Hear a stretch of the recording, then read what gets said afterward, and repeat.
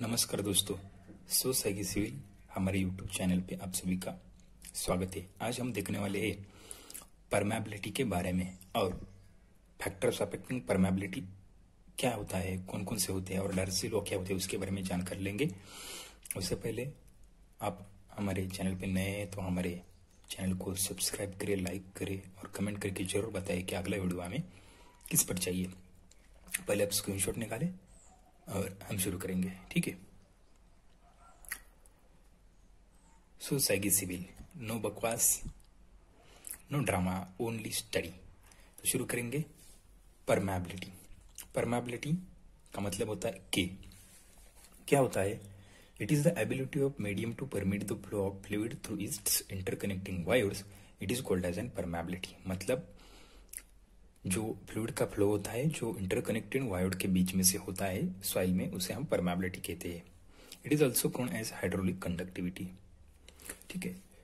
Flow होता है fluid का, मतलब कोर्स ग्रेनेड सॉइल में वो ज्यादा होगा, फाइन ग्रेनेड में कम होगा। तो permeability of course grenade greater than permeability of fine grenade.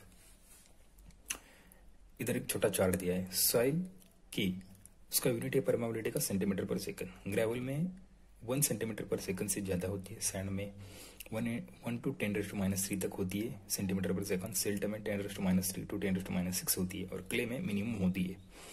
बहुत ही कोहेजन होता है क्ले, इसलिए परमेबिलिटी कम होती है, लेस देन 10⁻6। कई बुक में 10⁻7 भी दिया है। तो ये हो गया बेसिक। इसके बाद देखेंगे डार्सी लॉ क्या है।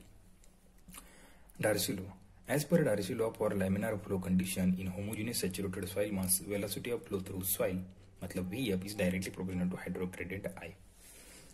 इट इज अ डायमेंशनलेस होता है हाइड्रोलिक ग्रेडियंट। मतलब क्या होता है? Head loss per unit length होता है। न्यूमेरिकल में देखेंगे तो H1 - H2 मतलब H/L। हेड लॉस उसे सीपेज लॉस करती है, seepage head upon length of flow in soil H/L। मतलब अपस्ट्रीम का हेड H1 हो गया, डाउनस्ट्रीम का H2 हो गया, हेड लॉस हो गया H1 - H2। M N और एक Q डिस्चार्ज है, उसे हमने नाम दिया। तो Vf क्या हो गया? Soil velocity of flow through soil, और क्या परमेबिलिटी हो गई? Cross section area of soil आता है ये, ठीक है। तो फॉर्मूले के अनुसार और ये सेंटेंस के अनुसार velocity of flow through soil directly proportional to hydraulic gradient. इधर हमने जो कांस्टेंट लिखा उसे कहते हैं परमेबिलिटी के, तो V इक्वल क्या हो गया? कि मींस कोएफिशिएंट ऑफ परमेबिलिटी, और परमेबिलिटी सेंटीमीटर पर सेकंड और मीटर पर सेकंड में हम उसे डिनोट करते हैं। V इक्वल क्या है? तो एवरेज क्या हो गया? देखो क्यों, मतलब डिस्चार्ज पास होता है, तो डिस्चार्ज क्या होता है? एरिया इंटू वेलोसिटी होता है। तो वेलोसिटी के लिए क्या है पुट करेंगे? तो AB इक्वल क्या है? मीटर के ऊपर सेकंड आ गया। V का मतलब क्या है? वेलोसिटी ऑफ फ्लो कैसे कहते हैं उसे? वेलोसिटी ऑफ फ्लो हो गया, flow velocity, discharge velocity, surface superficial velocity और एवरेज वेलोसिटी हम उसे कहते हैं। Discharge Q is equal to A into B KIA। Q is equal to KIA हो गया। तो डार्सी अजम्पशंस क्या है? तो सॉइल सैचुरेटेड होनी चाहिए, होमोजेनियस होनी चाहिए और लैमिनार फ्लो होना चाहिए। लैमिनार फ्लो कंडीशन है, हो गया डार्सीज लॉ। तो उसके बाद देखेंगे हम आगे।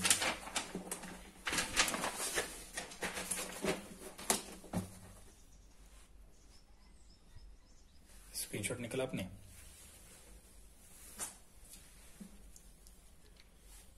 Note, Darcy law is not valid in gravel as flow through gravel is turbulent.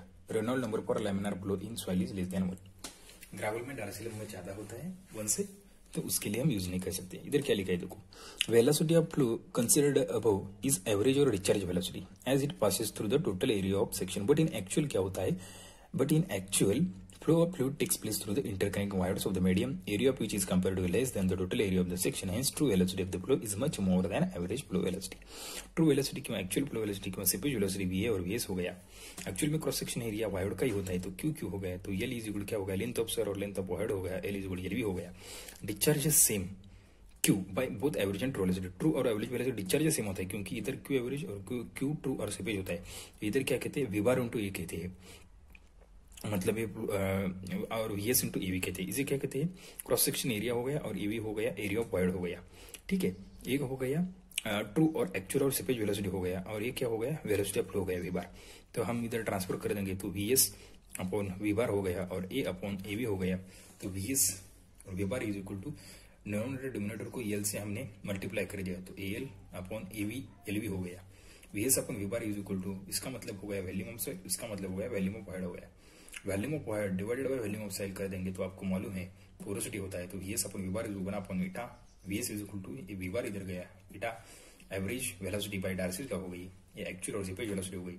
Porosity 0 से 1 तक आती है तो हमने 1 से नीचे से डिवाइड कर दिया तो सीपेज वेलोसिटी ज्यादा आती है।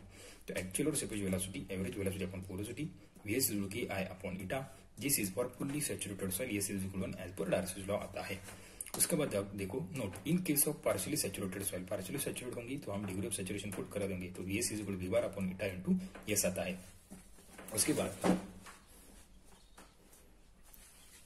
स्क्रीनशॉट निकालो, according to Darcy law we bar flow velocity directly proportional to gradient होता है और सीपेज वेलोसिटी भी ग्रेडियंट से होता है। वीएस इज डायरेक्टली प्रोपोर्शनल आएगा, वीएस इज केपी आएगा, इधर केपी जो आता है कोएफिशिएंट ऑफ, उधर परमेबिलिटी आता था, सीपेज में कहते हैं कोएफिशिएंट ऑफ पर्कुलेशन आता है, उसका भी एक होता है यूनिट सेंटीमीटर पर सेकंड मीटर पर second. VS upon we bar is equal KP आई अपन के इंटू एन इज इक्वल 1 अपन ईटा, आपको मालूम है। तो क्या हो गया, ए आई से आई गया मतलब हाइड्रोलिक ग्रेडियंट गया, तो केपी यूज किया अपन एन, इधर भी 0 से 1 तक आती है पोरोसिटी, तो केपी इज ग्रेटर देन के, मतलब coefficient of percolation is greater than coefficient of permeability होता है। के indicates average flow velocity through soil and KP indicates seepage actual velocity through wires होता है। ठीक है, आपको समझ में आ रहा है क्या होता है, के indicates average flow velocity through soil और KP indicates seepage actual velocity through soil through wires होता है। उसके बाद हम देखने वाले हैं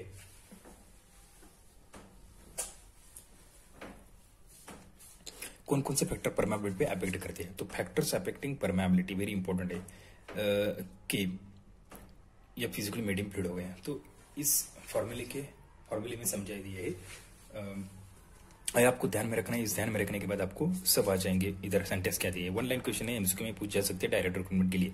के is equal to D square into इक्यू 1 plus C into gamma upon mu F fluid into other factor होते हैं। साइज ऑफ पार्टिकल डी, मतलब डायमीटर ऑफ पार्टिकल बढ़ गया तो सरफेस एरिया कम होता है, फ्रिक्शन कम होता है, रेजिस्टेंस कम हुआ है, मतलब परमेबिलिटी इंक्रीज होगी, मतलब फ्लो थ्रू सॉइल इंक्रीज होगा। तो के is directly proportional D square होता है। रफनेस इंक्रीज होता है तो रेजिस्टेंस भी इंक्रीज होता है, तो परमेबिलिटी डिक्रीज होती है। वाइड रेशियो का नो डायरेक्ट रिलेशनशिप है, इधर इस न्यूमेरिकल रिलेशनशिप है, वो आपको ध्यान में रखना होगा कि इज डायरेक्टली इक्वल 1 प्लस हो गया। For numerical for same soil and for same fluid के 1 अपन के 2 is equal one Q upon 1 plus one divided by 2 Q upon 1 plus 2 आता है।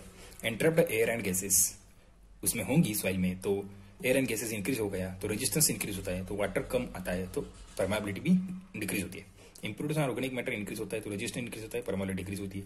डिग्री ऑफ सैचुरेशन इंक्रीज होता है, मतलब एयर डिक्रीज होता है उसमें से, रेजिस्टेंस डिक्रीज होता है तो परमेबिलिटी इंक्रीज होती है। विस्कोसिटी इंक्रीज हो गया, रेजिस्टेंस इंक्रीज हो गया, विस्कोसिटी क्या होता है, रेजिस्टेंस टू फ्लो होता है तो परमेबिलिटी डिक्रीज होती है। टेम्परेचर क्या होता है, ये गेट को पूछा था, टेम्परेचर इंक्रीज होने के बाद कोहेजन होता है जो, तो कोहेजन डिक्रीज होता है पार्टिकल में, उसका मतलब कोहेजन डिक्रीज हो गया, मतलब बॉन्डिंग कम हो गया उसका, तो विस्कोसिटी भी कम होती है। विस्कोसिटी कम मतलब रेजिस्टेंस कम, मतलब परमेबिलिटी इंक्रीज हो गई।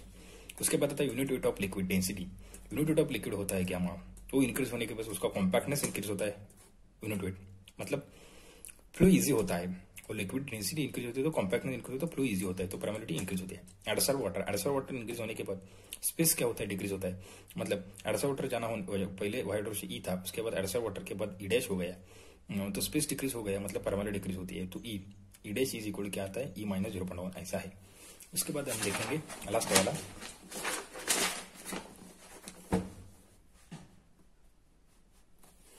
types of cation adsorbed over mineral complex.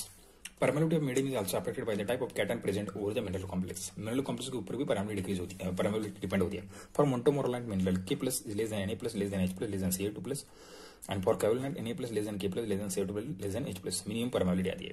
Note क्या आता है देखो, permeability of the sodium clay is comparatively less, hence it is generally used for construction of a central impervious core of earthen dam to avoid seepage. That's why it is treated by salty water after preparation NaCl dam. Central impress core Na+, मतलब dam हम जब construct करते हैं तो permeability कम होनी चाहिए, seepage कम होना चाहिए, इसलिए उसकी मिनिमम परमेबिलिटी होनी चाहिए, उसमें से वाटर पास होना चाहिए। इसलिए हम जब कंस्ट्रक्ट करते हैं इम्प्रेस कोर ऑफ डैम तो अवॉइड सीपेज करने के लिए उसे हम सॉल्टी वाटर NaCl से हमें उसे ट्रीट करते हैं, क्योंकि NaCl की परमेबिलिटी बहुत कम है। तो ये हो गया परमेबिलिटी के बारे में, और उसका फैक्टर्स अफेक्टिंग परमेबिलिटी कौन कौन से। अगला वीडियो हम देखने वाले स्ट्रैटिफाइड सॉइल के ऊपर के, तो हमें जरूर बताइए वीडियो आपको कैसा लगा, और हमारे चैनल को लाइक करें, सब्सक्राइब करें और शेयर करें। धन्यवाद दोस्तों।